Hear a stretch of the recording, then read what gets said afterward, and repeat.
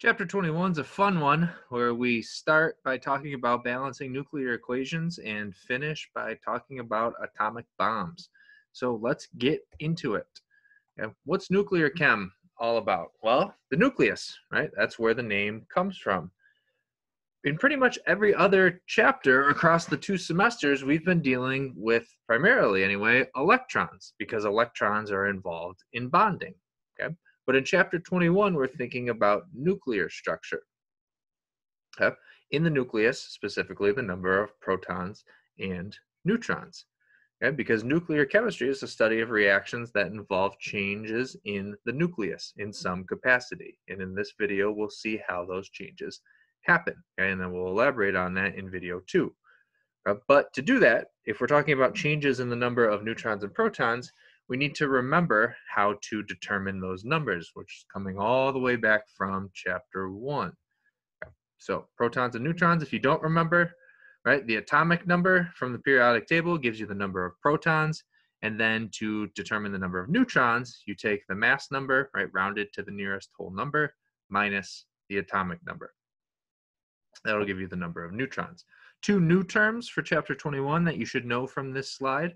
Okay, number one, we'll use this a lot, nuclide, which is a single type of nucleus, okay, because we'll see reactions can change nuclides, nuclides, okay, and then nucleons. Okay, that's a term that encompasses protons and neutrons together. Okay, there are the subatomic particles as well that you can hear mentioned in nuclear chemistry, right? Doesn't stop at protons, neutrons, and electrons, right? There's quarks, for example, and leptons and bosons. But in 21, we're just going to think about protons and neutrons. Yep. And in the nucleus, we have something that's known as the strong nuclear force. Doesn't get any easier than this name. Yep. This is the force of attraction that holds the nucleus together, which obviously something has to be holding that together because we've got neutrons that are neutral and protons that are all positively charged, which should naturally repel one another. But yet we're cramming them into this tiny space. Okay? So what's holding the nucleus together and all the nucleons together? Okay? That's called the strong nuclear force. Okay? That's something that only exists at incredibly small distances. Keep in mind we're talking about subatomic particles now. 10 to the minus 15 meters, right? So that's 100,000 times smaller than an internuclear distance, ionic radius. So it's only existing at very small distances, and it's stronger than electrostatic forces because it's overcoming that natural electrostatic repulsion between the two positive charges. So we've got the strong nuclear force. We've also got nuclear binding energy that we're going to get to in just a second. How do we get familiar with nuclear binding energy? Well, what's a unique phenomena is the fact that if we take all the subatomic particles and add their masses together, okay, so all the protons, all the neutrons, all the electrons that are in an atom, the atom actually weighs slightly less than what we would calculate by adding all those things together. And that's known as mass defect. Mass defect, the fact that atoms weigh less than what we would get by adding together all the subatomic particles. And that results from some of the mass being converted into energy, okay, relating to nuclear binding energy. The energy produced when the atoms, I was making sure that I didn't have a typo on that slide there. The energy produced when the nucleons from the atom, the protons and the neutrons, are bound together. Okay? And nuclear binding energy, just like the strong nuclear force, is much, much, much stronger than chemical bonds. Okay? So it comes from mass being converted into energy. How do we relate those two terms, mass and energy? Okay? Well, it was none other than Albert Einstein that figured out how to relate the amount of energy that we get when some of our mass is converted. Okay? So Albert Einstein, what's the first equation that comes to mind? Well, it's probably this one, right? The mass energy equivalence equation, E equals mc squared. You've seen that plastered all over science since you've been a young kid. And if you were wondering if you'd ever learn how to use it in chemistry, here it is at the end of your second semester. Okay? E equals mc squared. E is energy, m is mass, c is the speed of light in a vacuum, right?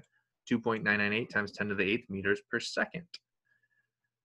And these nuclear binding energies, right, we said before, they're stronger than chemical bonds. They are huge. Okay? Most chemical reactions, even if it's, incredibly exothermic, we're talking thousands of kilojoules per mole.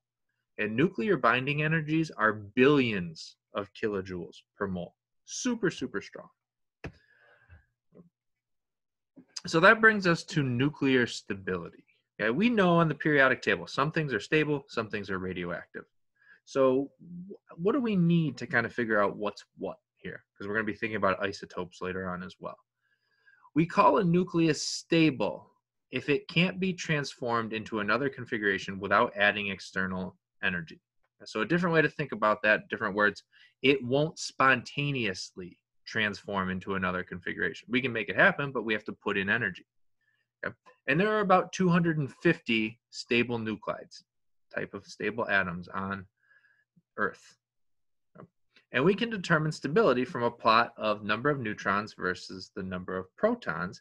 And there's an area on this plot that's known as the belt of stability.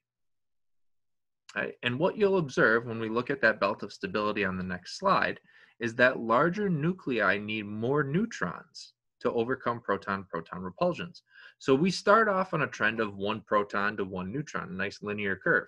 But as we get heavier, we need more and more neutrons to help balance out proton-proton repulsions. Okay? Which brings us to this belt. Right? We've got the belt of stability right there in the middle in purple. And you see that black line, right, is a 1-to-1 ratio. And we start off that way, but then we peter off because we need more and more neutrons. Okay?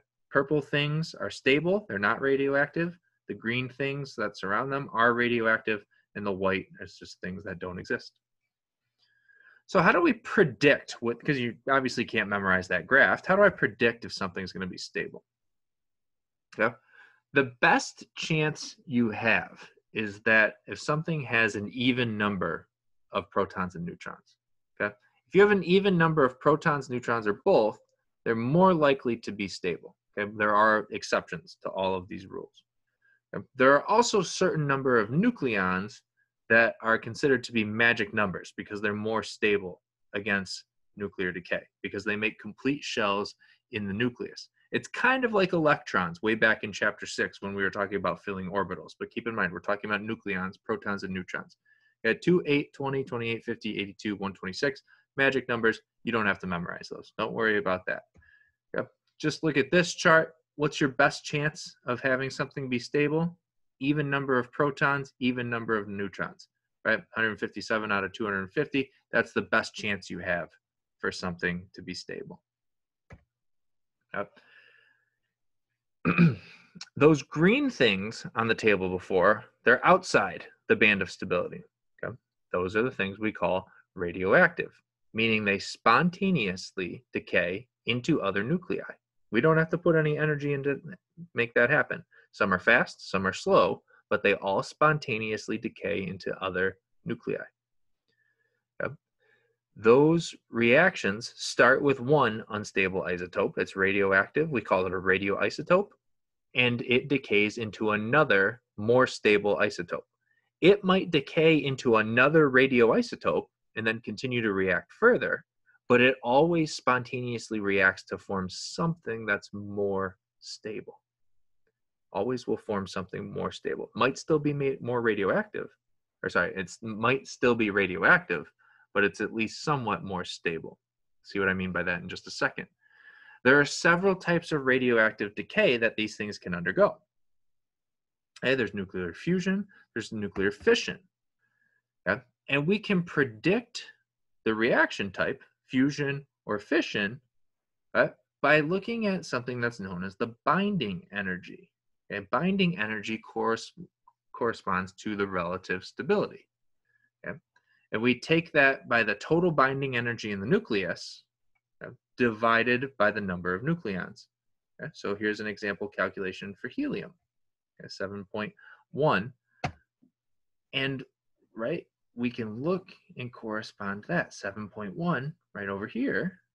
All right, well, that's relatively stable. These things at the top here are our most stable.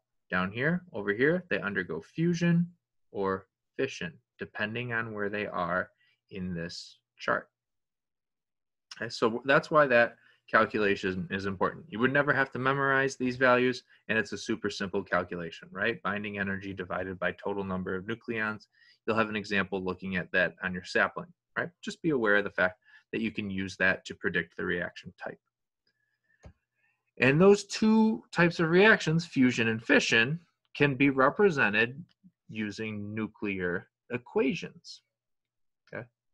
A nuclear reaction is where we have a change in our nuclei, meaning we're changing the number of neutrons, we're changing the number of protons, or we're changing the nuclear energy. Okay? Which means that often, because we're changing protons and neutrons, we see changes in atomic numbers, changes in mass numbers, or changes in energy state. So when we're writing a nuclear equation, which looks a lot different from our usual chemical equations, we have to identify a lot of key pieces of information. The nuclides that are involved, okay, so what specific nuclei we're dealing with. We have to always show their mass numbers in a nuclear equation. We always show the atomic numbers. Okay, you could get that from the symbol, but it's customary just to show it, and any other particles that are involved in the reaction.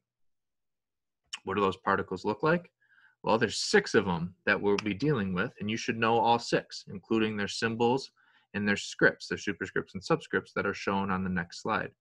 We've got protons and neutrons, which we've dealt with before. We have something known as an alpha particle, which is a high energy helium nucleus. A beta particle is a high energy electron. A gamma ray, we talked about those, they were introduced in chapter 6, the highest energy electromagnetic radiation. And then a positron, which is a positively charged electron. Those are all shown in this figure, right? 21.4 from your textbook. The 6 particles, you should know their name, know their symbol. Okay? That's the key thing, know their symbol more than anything else, and then have an idea of what they are. And the reason you need to know their symbol and their scripts, right? Notice there's nothing on a gamma ray, so you could show it as 0 and 0, superscript and subscript. The reason you need to know those scripts is so that you can balance a nuclear equation. And you'll notice when I mentioned a positron, I said a positively charged electron, right? Well, what the heck is that? We've spent now 2 semesters saying electrons are negatively charged. Well, positrons are a form of antimatter. The definition of antimatter is a particle with the same mass but opposite state, okay? Like a positron with charge. And you're probably familiar with this point on the bottom, right? When antimatter comes together with matter, both forms are annihilated. The mass is converted into energy in the form of gamma rays. That's the highest possible energy as calculated, right, by E equals mc squared. Because we know the mass, we can calculate the energy. Speed of light's constant. So, balancing a nuclear reaction. We'll finish the video with this. Instead of showing atoms moving around like all our other chemical equations, balancing nuclear reactions shows the rearrangement of subatomic particles, protons, neutrons, and electrons, which is why we have to include things like the mass number always. Okay. But the good news is it's not hard because they still follow the conservation laws, conservation of mass, conservation of energy. What that means is that the reactants have to be equal to the products when we add up the sum of all the mass numbers up top, those superscripts, and the sum of all charges. So it's easy to determine the species that are involved. Let's look at a reaction right here. Okay, this asks the nuclide, okay, iodine 125 combines with an electron and produces a new nucleus and no other massive particles. What is the equation for this reaction? Okay. So when I set that up, okay, iodine 125 is my reactant. Okay. Then I have to know what the symbol is for an electron. Okay. So I go back to my table, all right, I look at an electron. Well, electron's not over here, right? But remember, we defined a beta particle as a high energy electron. So that's a perfect example. Right? Anytime you see electron, you can substitute in beta particle, which is why we see two symbols, right? 0 minus 1 E for electron, 0 minus 1 B for beta. Okay, they represent the same thing. So if you see electron, you sub in beta particle. Beta particle, think about it as an electron, that's fine. But the takeaway for solving this problem, this symbol, whichever one you choose to use, okay, is the other reactant. Okay. So when I'm setting this up, right, I write it out 125 and 53 as my iodine. Okay, that's one reactant, plus my other symbol, 0 minus 1 E for my electron. And that goes to my product. And sometimes we'll have multiple products, but this says it just produces a new nucleus and no other particles. So to get my answer to this, I add up what's at the top. 125 plus 0 is 125. 53 plus -1 is now 52. So now I look at my periodic table. What has an atomic number of 52? And the answer is tellurium. Okay, so tellurium 125 is the product of this reaction. Yep. Shown on the next slide, here's an example of a bunch more. Balanced nuclear reactions. You'll notice in each situation, all the superscripts, all the subscripts are always equal on each side. There's a lot of different types of reactions that are shown on here. Notice some involve an alpha particle. Another one involves, right, hydrogen, a neutron down there on the bottom. Okay? So there's a couple of different types of nuclear reactions, and we'll discuss those in video number 2.